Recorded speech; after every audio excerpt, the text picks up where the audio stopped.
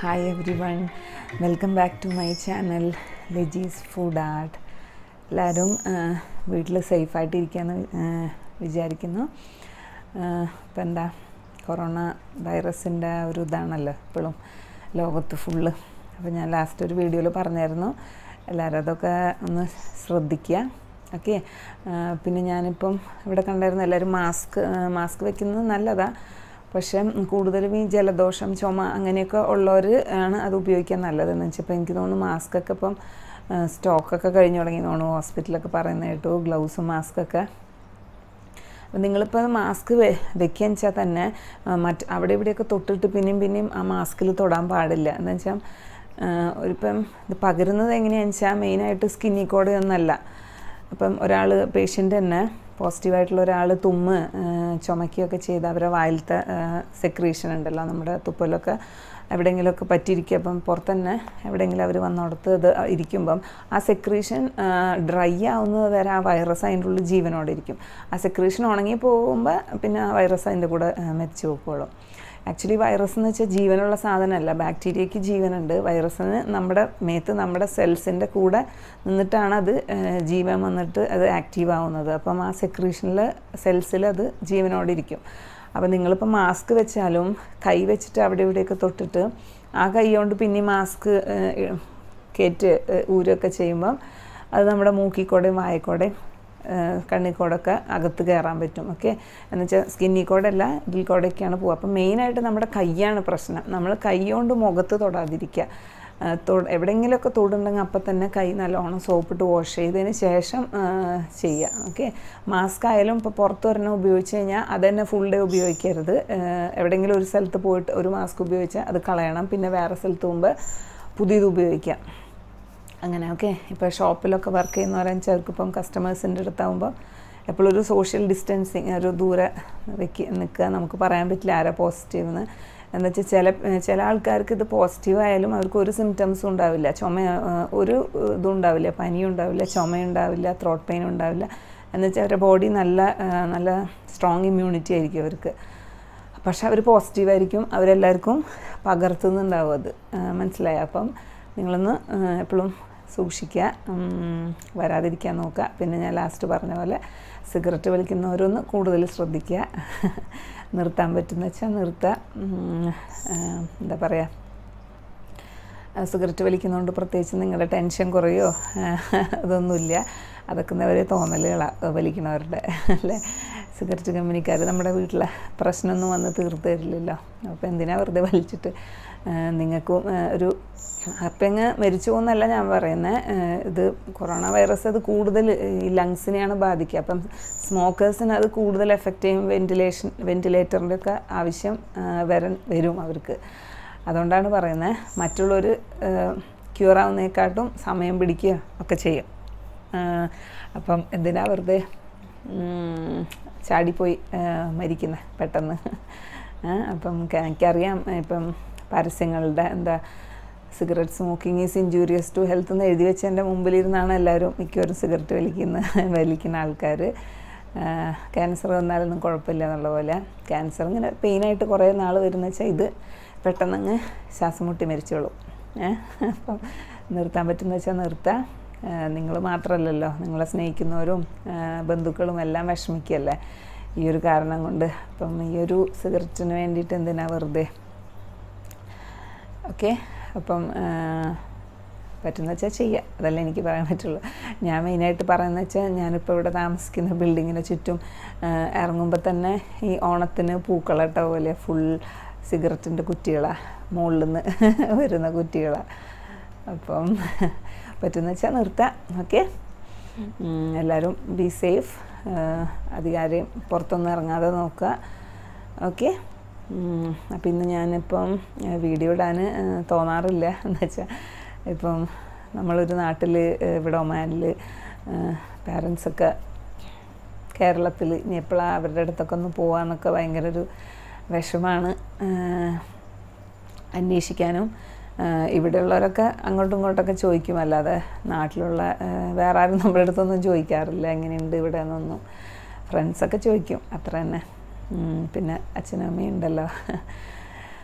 പിന്നെന്താ, അപ്പം ഒരു വിഷമത്തിൽ എനിക്ക് വീഡിയോ ഒന്നും ഇടാൻ തോന്നാറില്ല. പക്ഷേ നിങ്ങളെല്ലാം വീട്ടിലിരിക്കല്ലേ, എന്തെങ്കിലുമൊക്കെ ഉണ്ടാക്കണ്ട. അപ്പം ഇന്ന് ഞാനൊരു north Indian style gobi paratha ഉണ്ടാക്കുന്നത്. അത് ഗോബി കോളിഫ്ലവറിൻ്റെ ഒരു ചപ്പാത്തി അകത്ത് സ്റ്റഫായത്. അത് പഞ്ചാബി സ്റ്റൈലാണ്, പഞ്ചാബി ധാബ സ്റ്റൈൽ. പഞ്ചാബി ധാബ എന്ന് വെച്ചാൽ ഹോട്ടൽ കണ്ടിട്ടില്ലേ, പുറത്തൊക്കെ നമ്മുടെ തട്ടുകട പോലത്തെ ബോംബെയിലൊക്കെ കാണാം. അപ്പം നല്ല ടേസ്റ്റാണ്. ഓക്കെ, വീട്ടിൽ തന്നെ ഉണ്ടാക്കാം. അതിന് വേണ്ടിയിട്ട് ആരും പുറത്തേക്കൊന്നും വിടേണ്ട സാധനം മേടിക്കാൻ കേട്ടോ. വീട്ടിൽ കോളിഫ്ലവർ ഉണ്ടെങ്കിൽ അത് വെച്ച് ഉണ്ടാക്കുക. It's very tasty. ഓക്കെ, ഉണ്ടാക്കി എല്ലാവർക്കും കൊടുക്കുക, കഴിക്കുക, സേഫായിട്ടിരിക്കുക. ഓക്കെ, അപ്പം ഇത് അച്ചാറും തൈരൊക്കെ കൂട്ടിയിട്ടാണ് കഴിക്കുക. അപ്പം ഇതിന് വേണ്ടിയിട്ട് ഞാനൊരു നല്ല നാടൻ കേരള സ്റ്റൈൽ മാങ്ങ അച്ചാർ നെക്സ്റ്റ് വീഡിയോയിൽ കാണിച്ചു തരാം.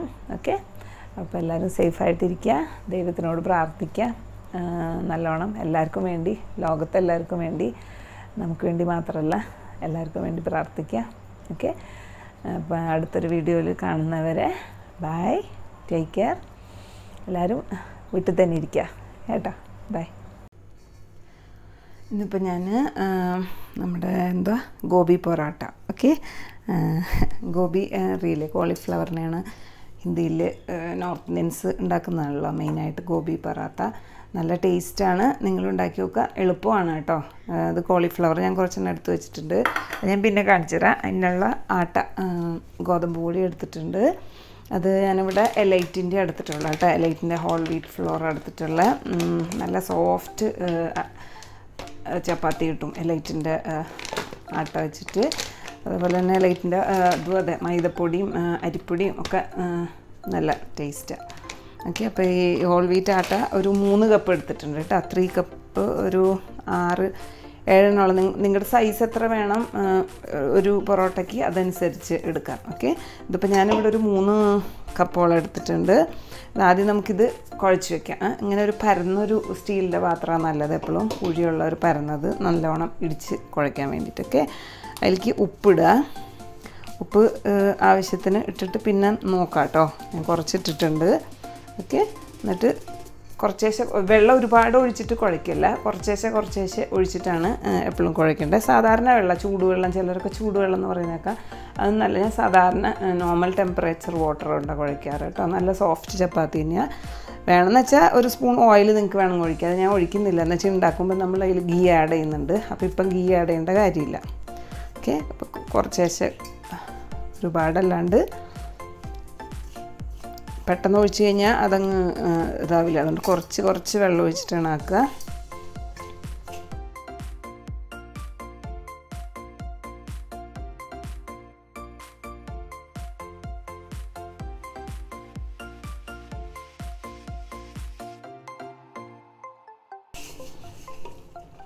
പിന്നെ ഹാർഡായിട്ടുള്ള ഒരു മാവ് പരുവല്ല കേട്ടോ. കുറച്ച് വെള്ളം കൂടുതൽ ഒഴിച്ചിട്ട് അത് വെള്ളം നല്ലോണം എല്ലാം അബ്സോർബ് ചെയ്യണം, അപ്പോഴേ നമുക്ക് സോഫ്റ്റ് ചപ്പാത്തി കിട്ടുള്ളൂ.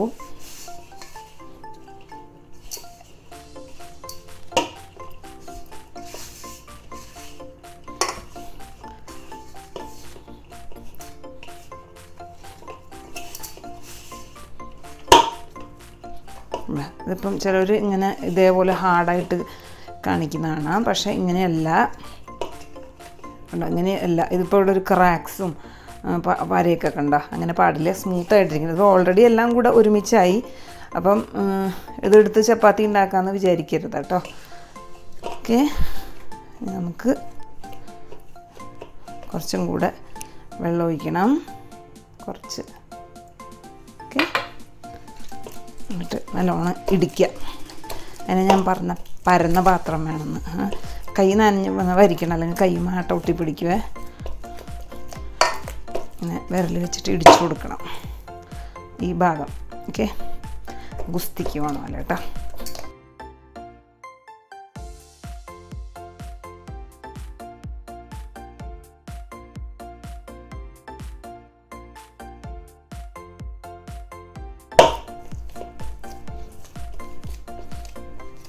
ഉപ്പൊന്ന് നോക്കാം കേട്ടോ, കുറവുണ്ടെങ്കിൽ ഉപ്പിടാം. പിന്നെ ഫില്ലിങ്ങിൽ ഉപ്പുണ്ടാവും, അതുകൊണ്ട് ഒത്തിരി അങ്ങ് ഉപ്പിടണ്ട, കുറച്ചൊരു കുറവുണ്ട്. ഞാൻ ഇച്ചിരി ഉപ്പിട്ടു.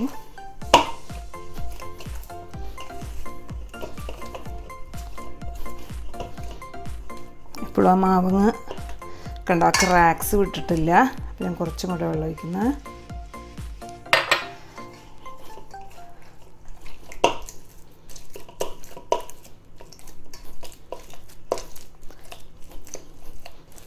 വെള്ളം എപ്പോഴും കുറച്ച് മുന്നിൽ നിൽക്കണം, അതൊക്കെ അത് അബ്സോർബ് ചെയ്തോളും കേട്ടോ. ആദ്യം നിങ്ങൾക്ക് തോന്നും അയ്യോ ഇത് വെള്ളം പോലെയായിരുന്നു, ഇല്ല കേട്ടോ.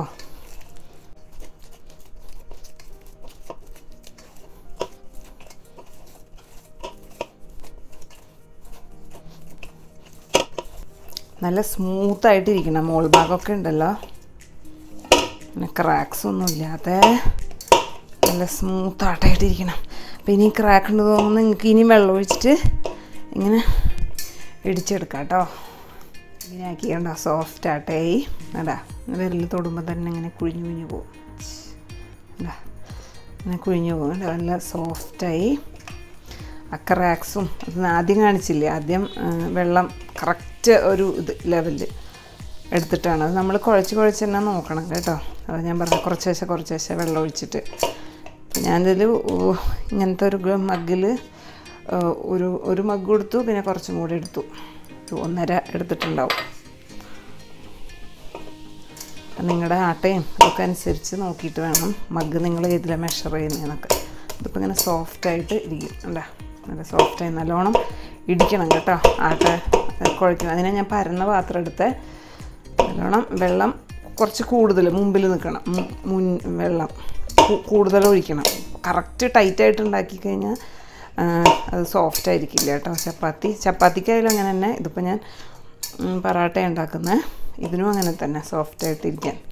ഓക്കെ, കാണുന്നില്ല, നല്ല സോഫ്റ്റാണ് കേട്ടോ. കാണുന്നുണ്ടോ? ഓക്കെ, തൊടുമ്പോൾ നല്ല സോഫ്റ്റായിട്ടിരിക്കും. ഇനി ഇത് നമുക്കിവിടെ മൂടി വയ്ക്കാം. എന്നുവെച്ചാൽ ബാക്കി എൻ്റെ അകത്തെ ഫില്ലിങ് റെഡി ആക്കണ വരെ ഇത് നമുക്കൊരു വേണമെന്ന് വെച്ചാൽ ഒരു നനഞ്ഞ തുണിയിട്ട് മൂടുക, അല്ലെങ്കിൽ ജസ്റ്റ് ഒരു ഇത് വെച്ചിട്ട് മൂടിയിടുക.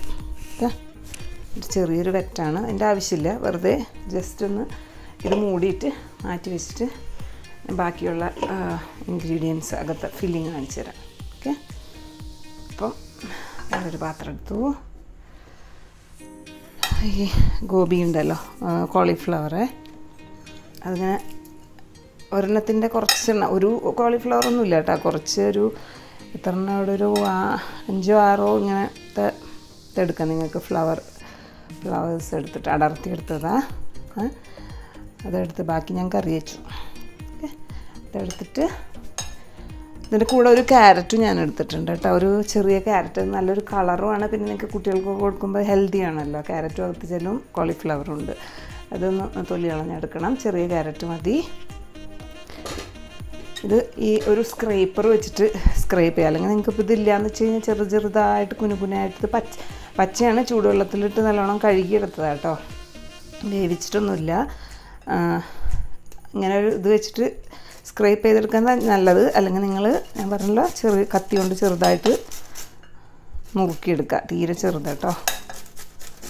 ഇതും ക്യാരറ്റും ഞാൻ ഇതേപോലെ ആക്കിയെടുക്കുവേ.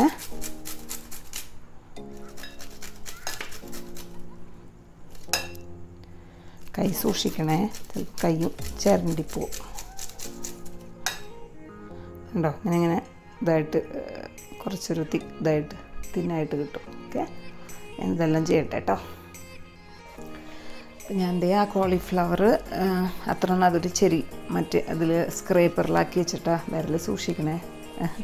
ഭയങ്കര തിന്നായിട്ട് എടുക്കാൻ കത്തി കൊണ്ട് ഇത്രയും ഇതായിട്ട് കിട്ടില്ല, നൈസായിട്ട്. അതുകൊണ്ടാണ് അതിൽ ചെയ്യാൻ ഞാൻ പറഞ്ഞത്. പിന്നെ ഒരു ക്യാരറ്റിൻ്റെ, അത് വലിയ ക്യാരറ്റായിരുന്നു, ചെറിയ ക്യാരറ്റ് എടുത്താൽ മതി. അത് ഞാൻ ഇത്രയും ഭാഗം എടുത്തിട്ടില്ല കേട്ടോ, അതിൻ്റെ ബാക്ക് ഭാഗം അത്രേ എടുത്തിട്ടുള്ളൂ. ക്യാരറ്റും ആക്കിയിട്ടുണ്ട്. ക്യാരറ്റ് വേണ്ടെങ്കിൽ വേണ്ട കേട്ടോ, നിങ്ങൾക്ക് ഗോബി മാത്രം, കോളിഫ്ലവർ മാത്രം എടുക്കാം. ഇത് രണ്ടും കൂടി ആകുമ്പം ഞാൻ പറഞ്ഞല്ലോ, അപ്പം വെജിറ്റബിൾസും അകത്ത് ചെല്ലും, പിന്നെ ഒരു ടേസ്റ്റുമാണ് ക്യാരറ്റിൻ്റെ ടേസ്റ്റും കൂടി ആകുമ്പോൾ. ഓക്കെ, സാധാരണ ഗോബി പൊറാട്ടയിൽ ക്യാരറ്റിൻ്റെ ആവശ്യമില്ല. ഇനി അതിലിടേണ്ടത് നമ്മുടെ മല്ലിയില. ഓക്കെ, കൊറിയാണ്ടർ ലീവ്സ് ഞാൻ ചെറുതാക്കി കട്ട് ചെയ്തതാണ്. വേണ്ട മല്ലിയില ഓക്കെ. മല്ലിയില എപ്പോഴും വേണം, നല്ലൊരു മണവും ടേസ്റ്റും പൊറോട്ടയ്ക്ക് മല്ലിയില ഉണ്ടെങ്കിലുള്ളൂ കേട്ടോ. ധനിയപ്പത്ത ഓക്കെ, ഹിന്ദി പോയി, മല്ലിയില കേട്ടോ, കൊറിയാണ്ടർ ലീവ്സ് ഒക്കെ, മല്ലിയില ഇട്ടു. പിന്നെ ഗ്രീൻ ചില്ലി ഓക്കെ, പച്ചമുളക് ഞാനിപ്പം ഒരു 6-8 ഉണ്ടല്ലോ, ഒരു 3 എടുത്തിട്ടുണ്ട് കേട്ടോ. റൗണ്ടായിട്ട് നുറുക്കിയിടാം. ഇത് ഞാൻ അടുക്കളയിൽ എടുക്കുന്ന സിസർ കേട്ടോ, അതുകൊണ്ട് സിസർ വെച്ചിട്ട് കട്ട് ചെയ്യുന്നത് വേഗാവാൻ വേണ്ടിയിട്ടാണ്. ഗ്രീൻ ചില്ലി ഇട്ടു ഓക്കെ. പിന്നെ വേണ്ടത് ജീരകം ഉണ്ടല്ലോ, നല്ല ജീരകം എന്ന് പറയില്ലേ, ചെറിയ ജീരകമില്ലേ അത് ഓക്കെ. മറ്റേ പെരുംജീരകമല്ല, സാദാ ജീരകം ഓക്കെ. അത് നോർത്ത് ഇന്ത്യൻസിൻ്റെ ഇതിലെല്ലാം ജീരകം ഉണ്ടല്ലോ. ജീരകം നിങ്ങൾക്ക് തീരെ ഇഷ്ടമില്ലെങ്കിൽ ഇടണ്ട, പക്ഷെ അത് അറിയില്ല കേട്ടോ. എനിക്കും ജീരകം ഇഷ്ടമല്ല, പക്ഷെ അത് അങ്ങനെ കടിക്കൊന്നുമില്ല. കുറച്ച് ഒരു 1 ടീസ്പൂൺ ജീരകം ഇട്ടു ഓക്കെ. പിന്നെ ഉപ്പ് ഇപ്പം എന്തായാലും വേണമല്ലോ, ഇതിനാവശ്യമുള്ള അത്ര ഉപ്പ് പിന്നെ കുഴച്ചിട്ട് നമുക്ക് ടേസ്റ്റ് നോക്കാം കേട്ടോ, എന്നിട്ട് പിന്നെ ഇട്ടാൽ മതിയേ. പിന്നെ വേണ്ടത് ചില്ലി പൗഡർ കേട്ടോ. ഞാനിപ്പോൾ ഇവിടെ കാശ്മീരി ചില്ലി പൗഡർ ഇടണേ, അധികം എരിവില്ലാത്തത് ഇടണേ. എരിവുള്ളതെന്ന് വെച്ചാൽ നോക്കിയിട്ട് ഒരു ടീസ്പൂണോളം, ചെറിയൊരു ടീസ്പൂൺ കേട്ടോ പോയി. ചില്ലി പൗഡർ 1 ടീസ്പൂൺ ഇട്ട്. പിന്നെ മല്ലിപ്പൊടി ഉണ്ടല്ലോ, കൊറിയാണ്ടർ പൗഡർ, അതും ഒരു ഹാഫ് ടീസ്പൂണോളം നിങ്ങൾക്ക് ഇടാം കേട്ടോ. ചില്ലി പൗഡറിൻ്റെ അത്ര ഇടണ്ട, കൊറിയാണ്ടർ പൗഡറിൻ്റെ ഒരു ടേസ്റ്റ് വരണ്ട. അപ്പോൾ ഞാൻ ഒരു ഹാഫ് ടീസ്പൂണോളം കൊറിയാണ്ടർ പൗഡറൊക്കെ.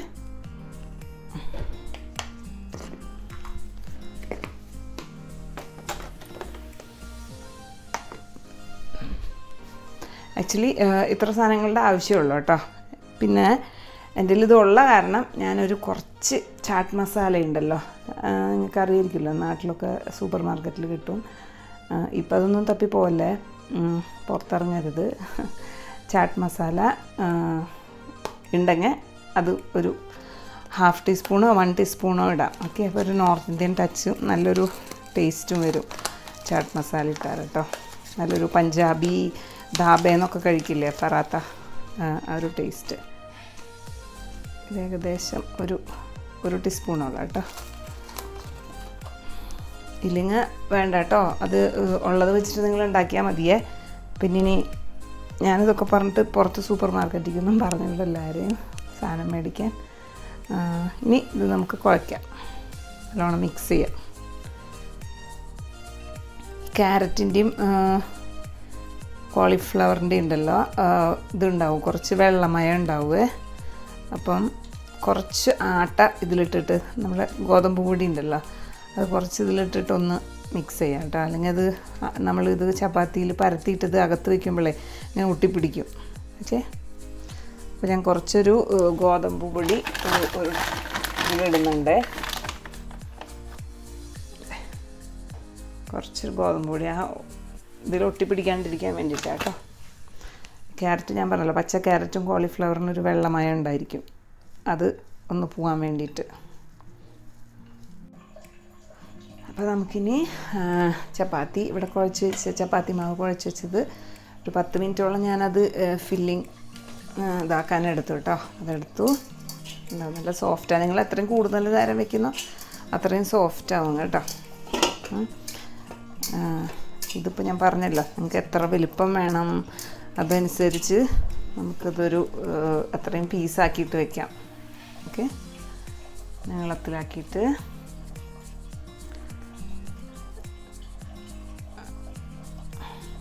ഇത്രയൊക്കെ വലിപ്പം, നല്ല വലിപ്പം ഉണ്ടാവും കേട്ടോ. അകത്ത് ഫില്ലിങ്ങും ഒന്ന് പിന്നെയും പരത്തുമല്ലോ നമ്മൾ ഓക്കെ.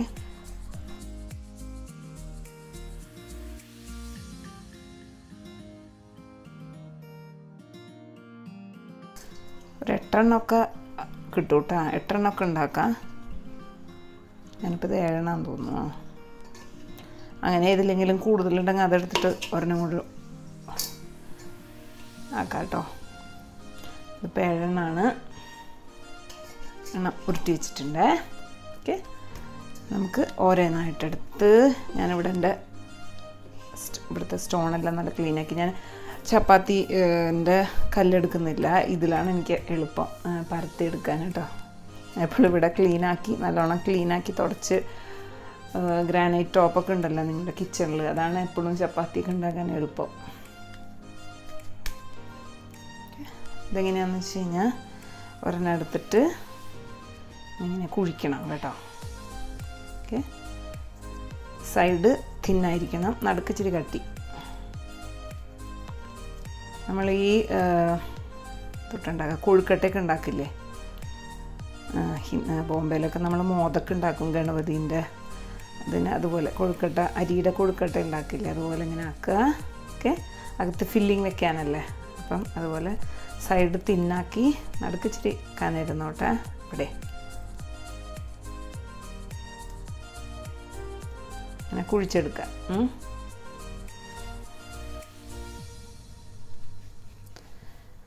നമ്മുടെ ഫില്ലിങ് വയ്ക്കാം. ഒത്തിരി വലിയ പറാത്തയെന്ന് വെച്ചാൽ ഒരെണ്ണമൊക്കെ തിന്നാൻ പറ്റുള്ളൂ കേട്ടോ, ഹെവി ആയിരിക്കും. ഇനി ഇതിൻ്റെ കൂടെ ഗീയും ജെല്ലും. ഓക്കെ, ഇത് ഒരു നല്ലോണം വെക്കാം കേട്ടോ, നിങ്ങൾക്ക് എത്ര വേണ്ടേ. അപ്പം ഇത് ചെറിയ സ്പൂണാണ്.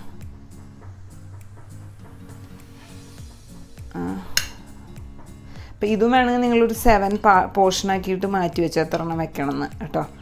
അപ്പോൾ അത് എളുപ്പമായിരിക്കും. ഓക്കെ, ഇങ്ങനെ പരത്തിയിട്ടിട്ട് ഹാഫ് അങ്ങനെയൊക്കെ ഇട്ടിട്ടോ 7 പോർഷനാക്കിയിട്ട് മാറ്റി വയ്ക്കും.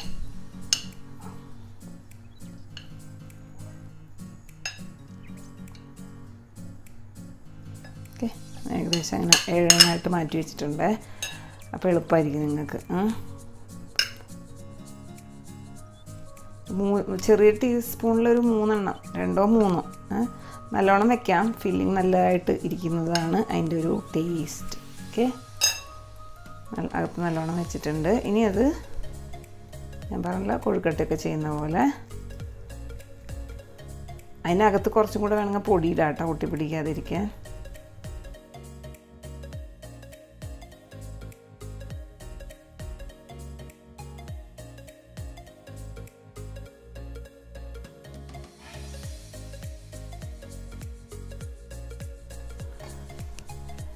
ഞാനിത് എല്ലാം അങ്ങനെ ആക്കി വെക്കട്ടെ കേട്ടോ.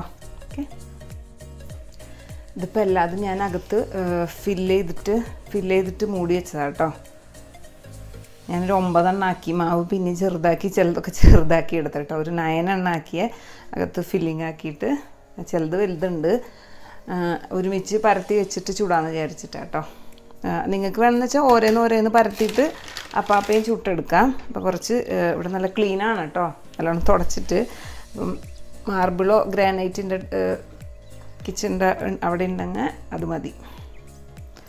അതാണ് സുഖം പരത്താനും. മറ്റേ ചപ്പാത്തി പരത്തണ കല്ലുണ്ടല്ലോ ഇങ്ങനെ ഉരുണ്ട് പോയിക്കൊണ്ടിരിക്കും. കുറച്ച് പൊടിയിടുക, അറിയാലോ ചപ്പാത്തി പരത്താൻ ഗോതമ്പ് പൊടി കുറച്ചിട്ടു. ഓക്കെ, ഒത്തിരി തിന്നാക്കിയിട്ടല്ല കേട്ടോ, എന്ന് വെച്ചാൽ അകത്ത് ഫില്ലിങ് ഉണ്ട്. നിങ്ങൾക്ക് ഇങ്ങനെ പരത്തുമ്പോൾ അറിയാൻ പറ്റും അകത്ത് ഫില്ലിങ് തടയും. പതുക്കെ പരത്തിയാൽ മതി. ഒത്തിരി അങ്ങോട്ട് സ്പീഡിലാക്കി കഴിഞ്ഞാൽ ആ ഫില്ലിങ്ങെല്ലാം കൂടെ പുറത്തോട്ട് ചാടി വരും.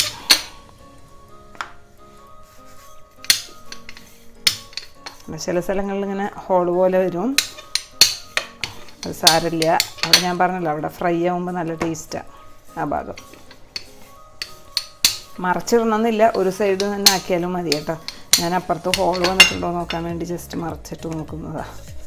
ഇവിടെ ഇങ്ങനെ ഇത് മസാല വരുന്നുണ്ടെങ്കിൽ കുറച്ചും കൂടെ ഇവിടെ പൊടി തൂവിയിട്ട് മുകളിലാക്കി എടുക്കാം കേട്ടോ.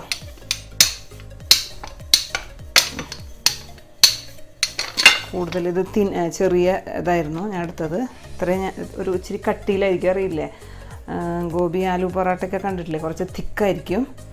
ഓക്കെ, അപ്പോൾ ആ പൊടിയൊക്കെ ഒന്ന് തട്ടിക്കളഞ്ഞിട്ട് ഒരു പ്ലേറ്റിൽ വയ്ക്കുന്ന അപ്പോൾ അതെല്ലാം ഓരോന്നായിട്ട് ഇപ്പോൾ കല്ല് ചൂടാക്കിയിട്ട് അപ്പം നിങ്ങൾക്ക് ചുട്ടെടുക്കാം. ഞാനിപ്പോൾ ഇതെല്ലാം കൂടെ പരത്തിയിട്ടാണ് ചുട്ടെടുക്കുന്നത് കേട്ടോ. അപ്പോൾ ഇത് ഓരോന്ന് വെക്കുമ്പോഴും അതൊന്ന് മൂടിയിടാൻ നോക്കണേ, അല്ലെങ്കിൽ പിന്നെ അത് ഡ്രൈ ആയി പോവും.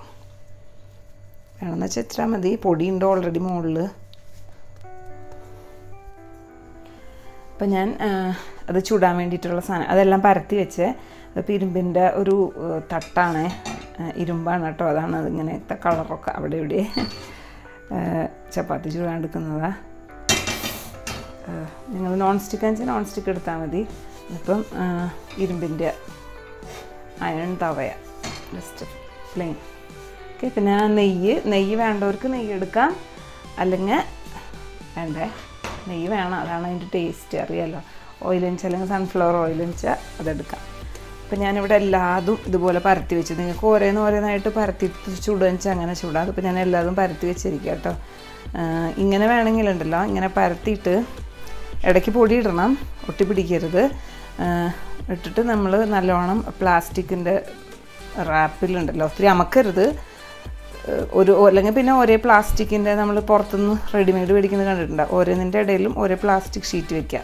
അങ്ങനെ വെച്ചിട്ട് ഫുള്ളായിട്ട് സിപ്പ് ലോക്ക് കവറിലോ എന്തിലെങ്കിലും വെച്ചിട്ട്, അല്ലെങ്കിൽ നല്ലതായിട്ട് അടഞ്ഞിരിക്കുന്ന നല്ലൊരു പാത്രത്തിൽ വെച്ചിട്ട് ഫ്രീസറിൽ വെച്ച് കഴിഞ്ഞാൽ നിങ്ങൾക്ക് എടുത്ത് ആവശ്യമുള്ളപ്പോൾ എടുത്തിട്ട് കുറച്ച് നേരം പുറത്ത് വെച്ചിട്ട് ഉണ്ടാക്കാം കേട്ടോ.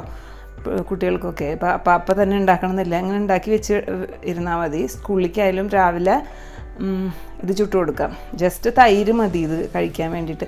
സ്വീറ്റ് ഇഷ്ടമുള്ളവർക്കെന്ന് വെച്ചാൽ തൈരിൽ കുറച്ച് ഷുഗർ ഇട്ടിട്ട്, എനിക്ക് ഭയങ്കര ഇഷ്ടം അങ്ങനെ മുക്കി തിന്നാൻ. ഈ ധാബയിലൊക്കെ കിട്ടും. അല്ലെങ്കിൽ പിന്നെ വെറുതെ ഉപ്പിട്ട് തൈരിൽ, കറിയൊന്നും വേണമെന്നില്ല, ഇതിനകത്ത് ഇതൊക്കെ ഉണ്ടല്ലോ. അപ്പോൾ അങ്ങനെ ഞാൻ പറഞ്ഞില്ലേ, ഇടയ്ക്ക് പ്ലാസ്റ്റിക് ഷീറ്റ് ഇട്ടിട്ട് കവർ ചെയ്തിട്ട് ഫ്രീസറിൽ വയ്ക്കാം, പിന്നീട് യൂസ് ചെയ്യാൻ. ഓക്കെ, ഫ്രോസൺ ആക്കി വയ്ക്കാം. അപ്പം ഞാൻ ഓരോന്നായിട്ട് ഇടുന്ന കേട്ടോ. ആദ്യത്തെ എടുത്തെടുത്തേ, ചൂടായിട്ടുണ്ട് പാൻ, അതുകൊണ്ട്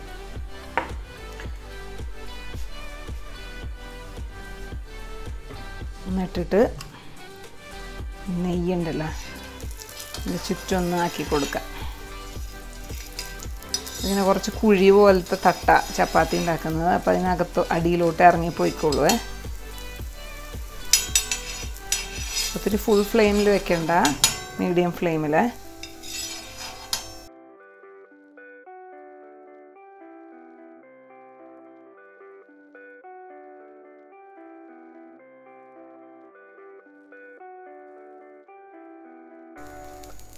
ചപ്പാത്തി ചൂടാൻ അറിയാമല്ലോ. ആദ്യത്തെ ഫസ്റ്റ് നമ്മൾ ഇട്ടില്ലേ, എന്നിട്ടിപ്പോൾ ഞാൻ ഫസ്റ്റ് പ്രാവശ്യമല്ലേ തിരിച്ചിട്ട്, ഇപ്പോഴൊന്നും അമക്കാൻ പാടില്ല. ഇനി നെക്സ്റ്റ് ടൈം ഒന്നും കൂടെ തിരിച്ചിട്ടിട്ട് ഫസ്റ്റ് മോൾ ഭാഗത്തിട്ട ഭാഗമില്ലേ, അത് വരുമ്പോഴാണ് ഇത് പൊന്തി വരത്തുള്ളൂ. ഓക്കെ, മനസ്സിലായോ? ഇല്ലെങ്കിൽ ഒന്നും കൂടെ ഞാൻ പറഞ്ഞുതരാം കേട്ടോ. കഴിഞ്ഞിട്ട് അടുത്തത് പറഞ്ഞുതരേ. മുകളിൽ വേണമെങ്കിൽ കുറച്ച് നെയ്യാക്കാം.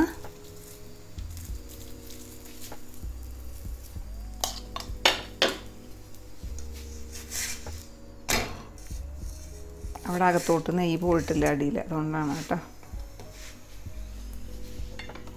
ഈ ഭാഗം ഇത് ആദ്യം നമ്മൾ മുകൾ ഭാഗത്തിട്ടില്ല, ആ ഭാഗമാണത്. ഇനി ഈ ഭാഗം മുകളിൽ കുറച്ച് നെയ്യ് എടുക്കുക. ഇപ്പോഴാണിത് ആക്ച്വലി പൊന്തി വരുന്നുണ്ട്. ഒന്ന് ഞെക്കി കൊടുക്കുക, സ്പൂണായാലും നെയ്യ് ഫുൾ തേച്ചിട്ട് ഒന്ന് പ്രസ് ചെയ്ത് കൊടുക്കാം. ഫുള്ളായിട്ട് അങ്ങനെ ബോൾ പോലെ പൊന്തില്ല, എന്ന് വെച്ചാൽ അത് ഓൾറെഡി ഹോൾസ് ഇവിടെയൊക്കെ മറ്റേ മസാല അതവിടെ പൊട്ടിയിരിക്കുകയല്ല, അതുകൊണ്ട് കേട്ടോ. ഇവിടെ കണ്ട അതില്ലാത്ത ഭാഗമൊക്കെ പൊന്തി വരും.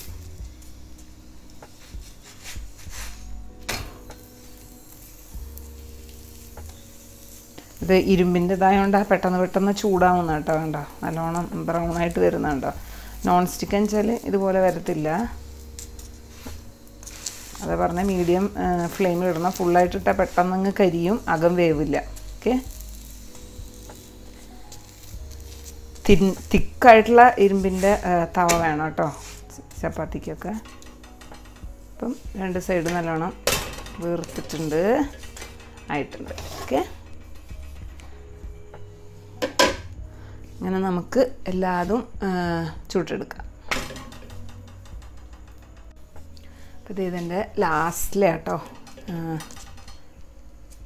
ഞാൻ പറഞ്ഞില്ലേ 9 ഉണ്ടായിരുന്നു. ഇതിപ്പോൾ ലാസ്റ്റിലെ പൊറോട്ടയാണ്. എല്ലാം കഴിഞ്ഞു. ഓക്കെ, നല്ലോണം പൊന്തി വന്നായിരുന്നു കേട്ടോ. ഇനി നല്ല പൊറോട്ട ഉണ്ടാക്കി. ഓക്കെ, നല്ല ടേസ്റ്റാണ്.